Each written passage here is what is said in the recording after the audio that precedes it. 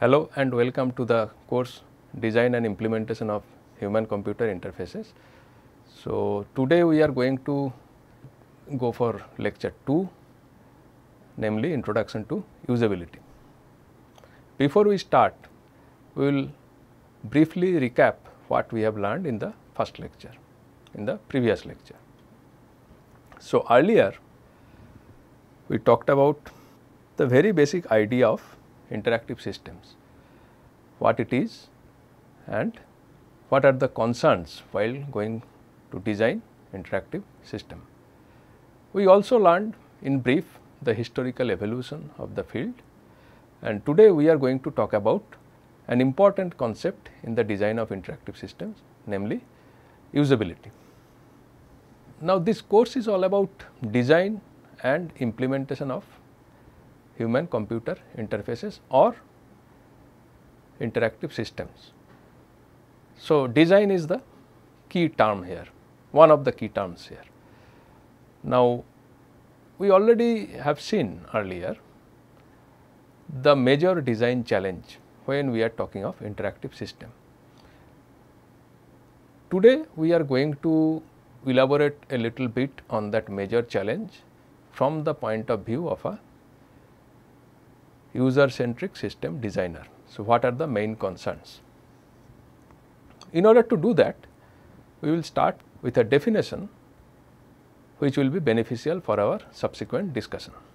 So, it is a definition of the term human computer interaction. So, we are concerned here about design and implementation of human computer interfaces.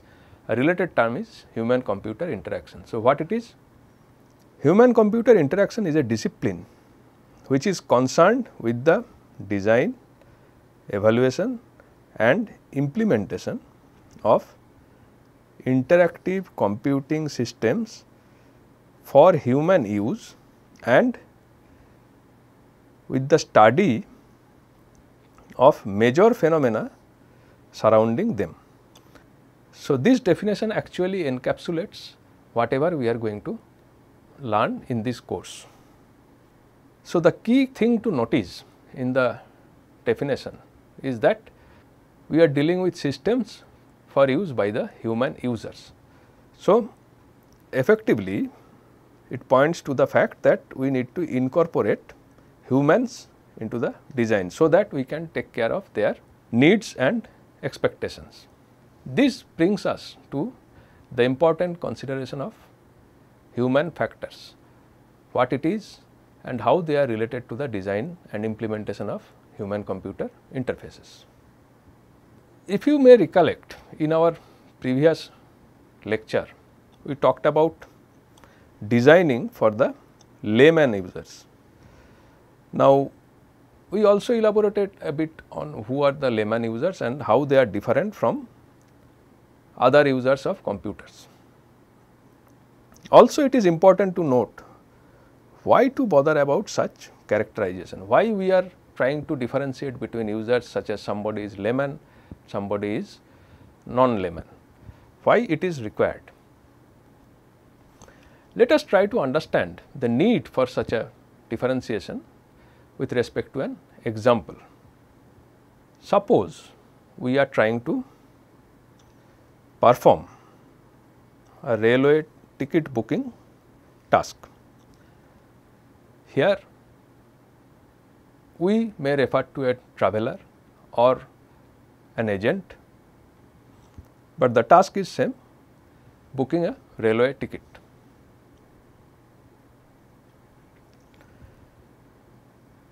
So, what the user is expected to do? That is the first thing we should be focusing at, the expectations of the user. So, the user should be able to input the name of the station, check the availability of seats in the train between stations. If it is available, then the user should be able to book the tickets, and finally, once the ticket booking is done, he or she should be able to make payments.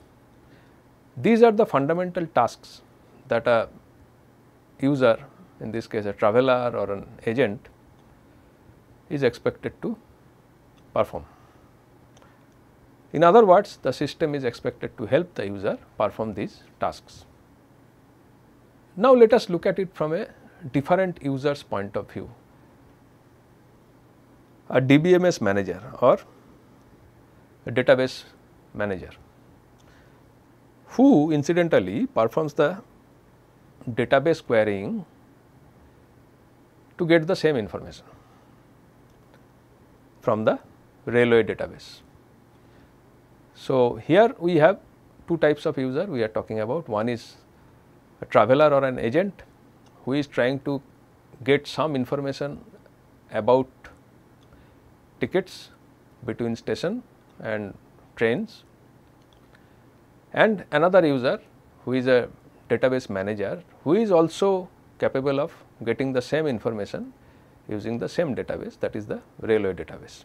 So, the second user, that is the database manager, is he or she performing something different than the earlier ones, that is the traveler or an agent? So, are these tasks totally different? If we look at it from a pure technical point of view, they are performing the same task or same set of tasks. What are these tasks? So, essentially what they are doing is querying the railway database. So, there is this railway database containing all sorts of information about trains, seat availability, ticket price, booking status and so on. Now, both the traveler or agent and the DBMS manager both technically are querying the same database to get information for the same type of tasks. Then both retrieves the information and both uses the information, but for different purposes. So, what is different here? They are performing same type of operations on same resource. So, is there any difference? Why should we differentiate between a traveler or an agent and a DBMS manager? The difference is in terms of expectations and need of the user. So, when the user is a traveler or an agent, his or her expectation and need are likely to be different than when the user is a DBMS manager. How? So, if you are a travel agent or if you are a traveler yourself, then you are not bothered about how the database is structured, organized, what are the languages to be used to retrieve the information, what is the format of the information, how to interpret the format. All these things are not of any importance to you, whereas these are important issues for a DBMS manager. So, what you are bothered about is how to get the task done, how to get the information about seat availability, about seat price, about trains, about booking status in some form which is understandable without any specific knowledge required. So, your expectation is that you will be getting this sort of information in an understandable form, which is also your need, whereas for a DBMS manager that is not the case. For him or her, the information may come in different format through different process, and he may not be interested in knowing the actual information, but how to use that information for some other purpose. So, the need is also different. So, the first thing that we should keep in mind while going for designing a human computer interface is designing for whom, who is the user. So, the first thing is we should know the user, that is very important and crucial requirement for design and implementation of a human computer interface. Now, knowing the user is somewhat ill defined term. So, what do we mean by knowing the user? So, we can start by classifying the user into categories. A very broad and simple categorization is a three-way categorization of users. Note that here by the term user we are not referring to users like a DBMS manager or someone who is technically sound. Instead, we are referring to users like traveler or travel agents who are quote unquote layman users who need not know about the technology behind. So, for such type of users we can divide them into three categories: novice, intermittent and expert. Now, with this knowledge we will be able to actually build systems that will be more acceptable to the particular user group. How it helps? Again, let us try to understand with another example. So, many of you, if not all, have probably used a text editor to create a text document. Now, while doing that, often we need to save our work. How we can do that? If you have used any text document, you know that there are two ways to do it. One is using a menu option, where the save menu option is located in a drop down menu typically, and you need to select that with your mouse or through some other mechanism to save the current work. Another option is you can use a key combination like Ctrl plus S together to save it. So, two mechanisms provided to do the same task. One is using menu option, other one is using a hotkey combination. In this case, Ctrl and S, these two keys pressed together will do the job. Why that is so? Because any one would have been fine, but then I just mentioned. So, these mechanisms are provided to cater to different user groups. So, when we are trying to use the menu based option, we are trying to cater to basically the novice users who may not be knowing the hotkey combinations. So, novice users are those who are first time users of a system. So, every feature is not yet known to the user. Intermittent users are those who, as the name suggests, occasionally uses the system. So, they may or may not be able to retain the learnings during each use, because they use it very infrequently, although more than novice users. Whereas, expert users are those who frequently use the system. Now, here the term expert does not mean expertise in the background technology, instead expertise in use of the system. So, when we are using a menu based option, it is typically meant to cater to novice users, whereas when we are using a hotkey combination to perform a job like Ctrl and S to save, that is typically meant for expert users. So, these different features are provided to cater to different user groups. Now, this is very important. While going to design and implement a human computer interface, we need to identify the human factors and incorporate those in the design, which requires knowledge and expertise in many field of studies. So, effectively what we are talking here is an interdisciplinary field of study, where we take help of knowledge and expertise from various disciplines. What are those disciplines? There are many, but the important ones we can identify as: computer science is the primary discipline according to SEM Sikkai definition. Psychology, including cognitive psychology, that is another field. Human factors, in itself it is a field. Then design, including industrial design, social science, anthropology, AI, machine learning, computational linguistics. These are only few of all the fields that may be involved in user centric design field. which is the primary concern in this course.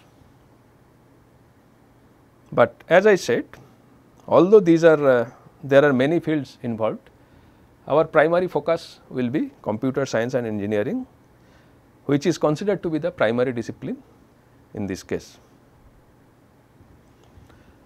So, the key concern here is how to consider the human in the design process. Now, to understand that, we should be also aware of different perspectives of design. This term user centric design actually refers to different things to different stakeholders in different ways. A typical creative designer, to him or her, the term user centric design refers to the design of the interface elements and layouts, or in other words the creative design aspects, the look and feel of the design or of the system. For a product designer, particularly industrial product designer, the term may refer to the form of the product, in other words the shape, size, look of the product. Similarly, to an electronic engineer, user centric design may actually mean adding more features at the hardware level in terms of more sensors, smaller chips, or a more power efficient battery maybe. So, essentially some hardware features.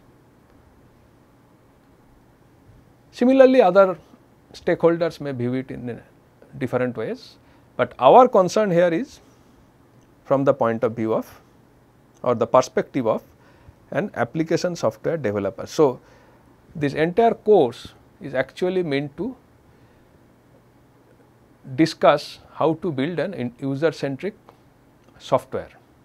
So, whenever we use the term user centric system or human computer interfaces, we are implicitly referring to a software product or an application. So, our concern is the perspective of the application software developer, who needs to follow a development life cycle that takes care of the user characteristics, so as to better match the user's needs and expectations. So, effectively what it says is that from our point of view or the application developer's point of view, we should know about the development life cycle that takes into account the user's expectations and needs. How to do that? How to take care of users' expectations and needs in the development or in the software development life cycle. So, that brings us to the important concept of usability. In order to incorporate the human factors or the user's needs and expectations into the design of the software, we need an explicit measure to judge our design, whether we have taken the factors into consideration or not.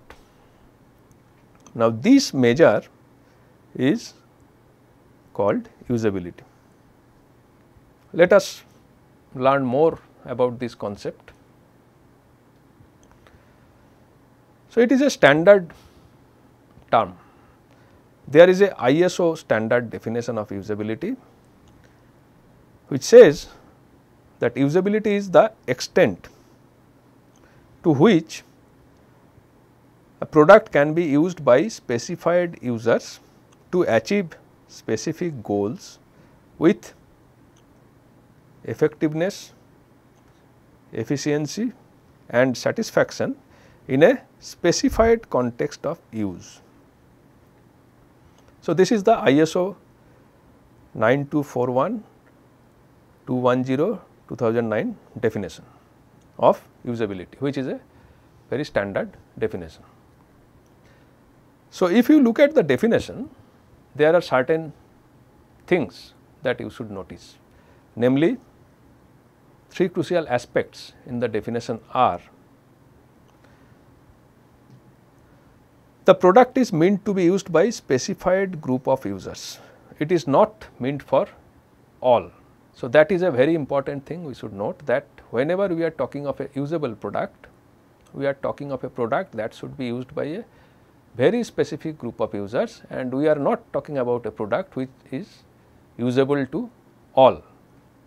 So, we need not design a product as usable for use by all. The second aspect, crucial aspect, is that the product should allow the users to achieve specified set of goals. Again, it is also very important to note that if we are planning to put every conceivable features in a product so as to satisfy everybody,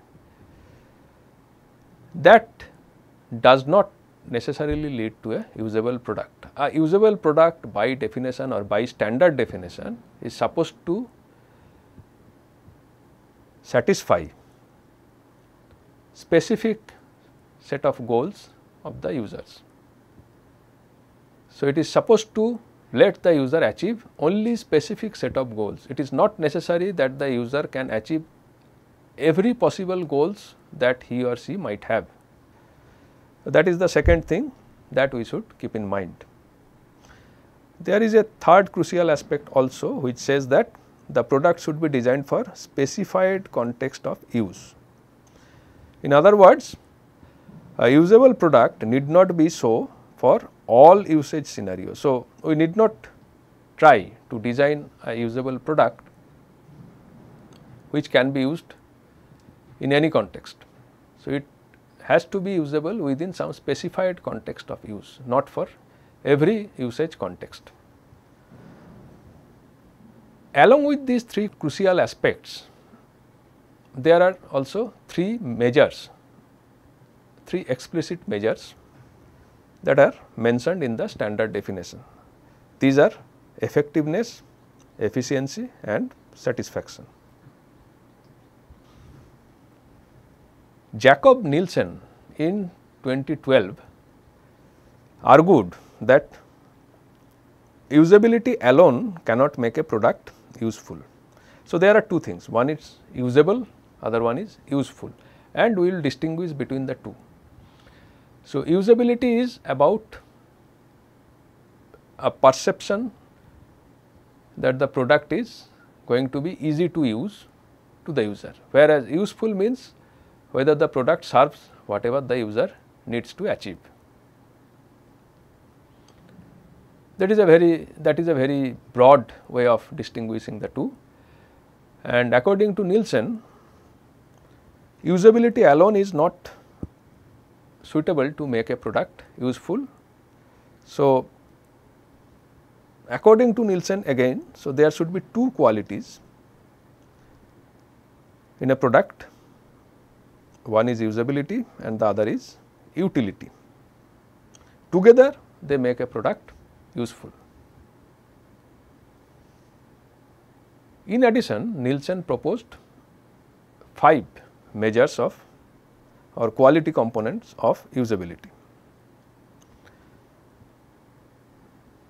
What are these 5? First is learnability, that is the ease with which a first time or a novice user performs basic tasks with the system. So, that is the learnability of a system. Then comes efficiency, which is the speed at which the users can complete tasks, typically measured in terms of task completion rate.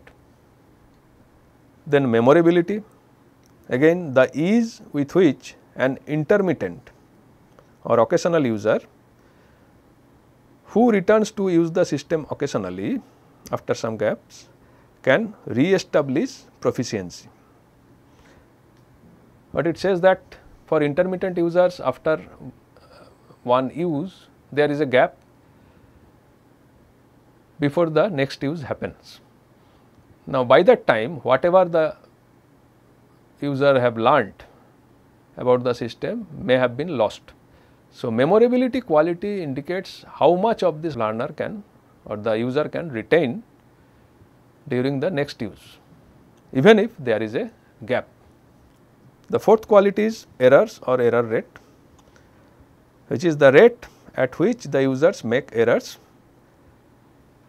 Along with that, the severity of those errors and the ease with which the users can recover from the errors.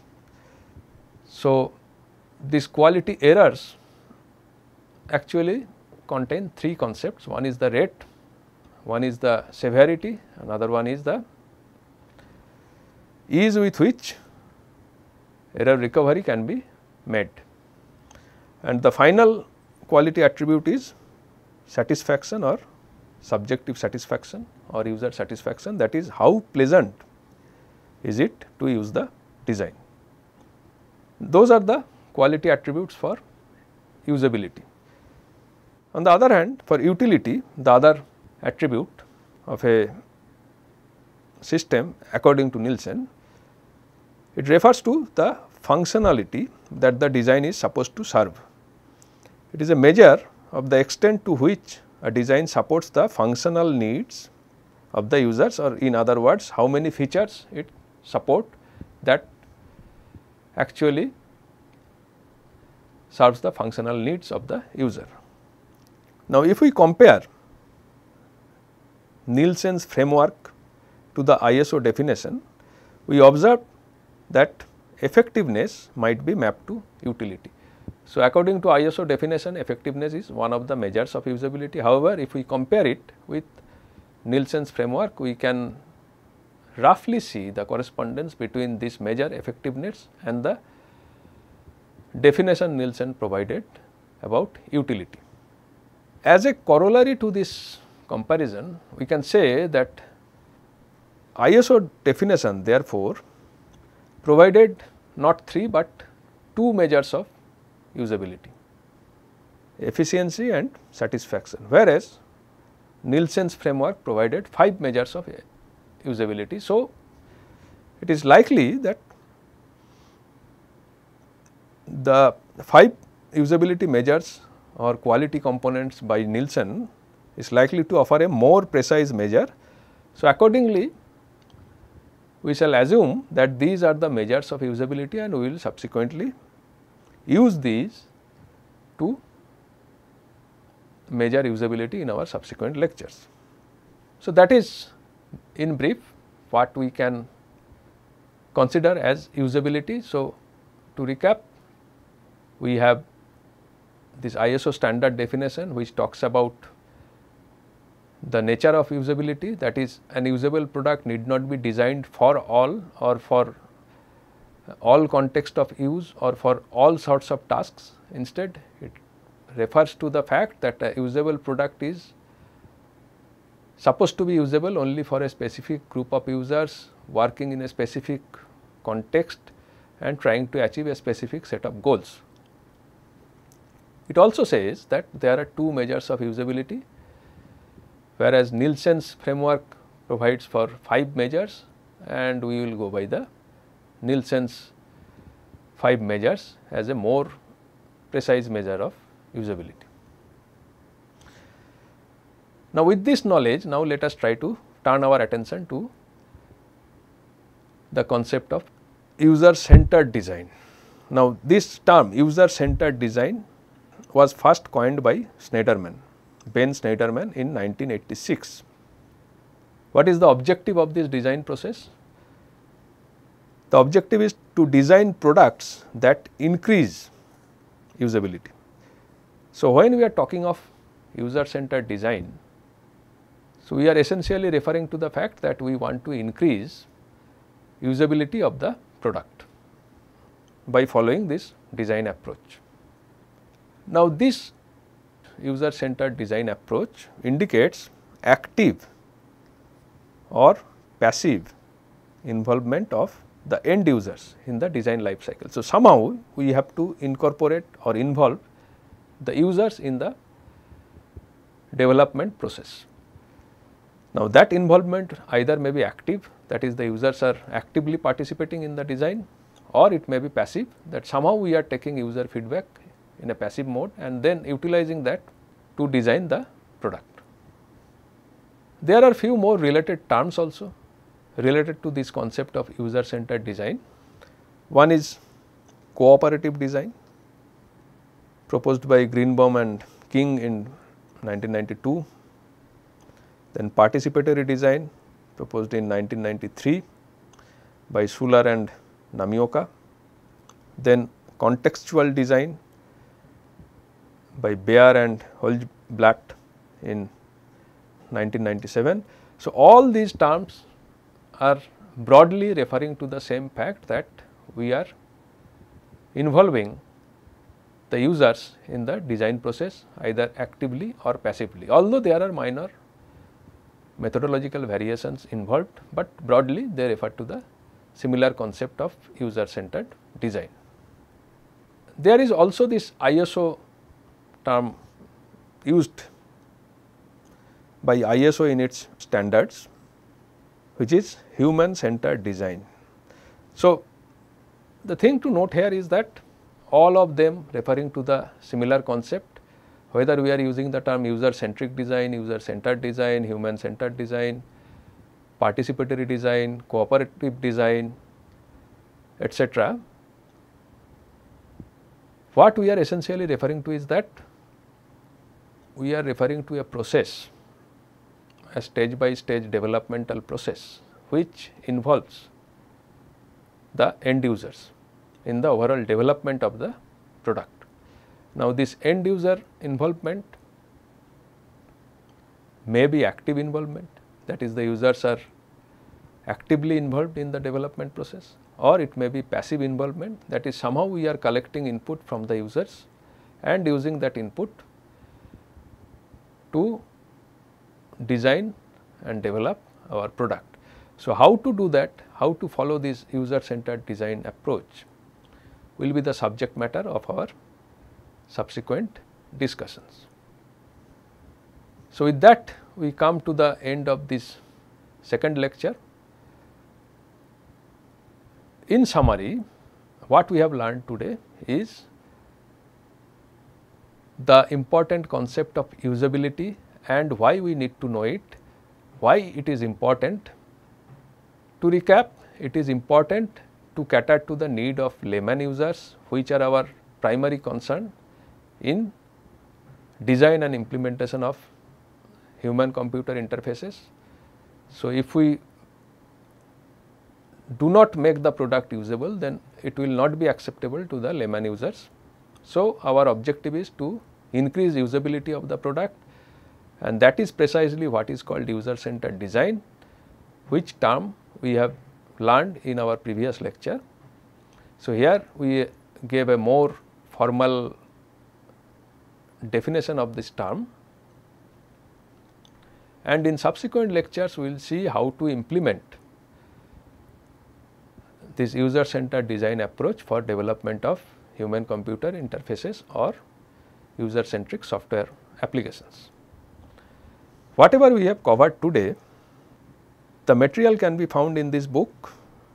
You are requested to refer to chapter 2, section 2.1 to 2.4.2.